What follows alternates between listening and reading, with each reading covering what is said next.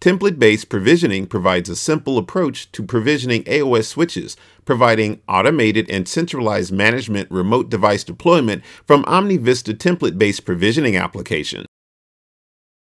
The provisioning rules screen displays information about currently configured provisioning rules and is used to create, edit, and delete provisioning rules.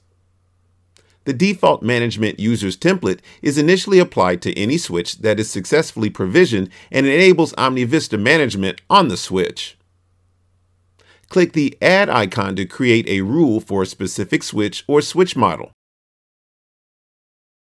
You can also modify management and configuration templates.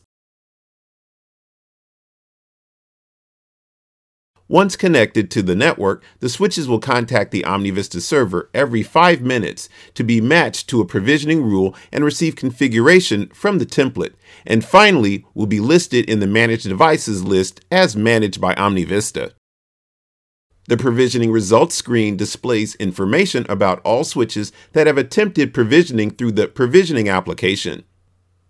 The screen is also used to configure a golden configuration for a switch and to force provision a configuration to a device.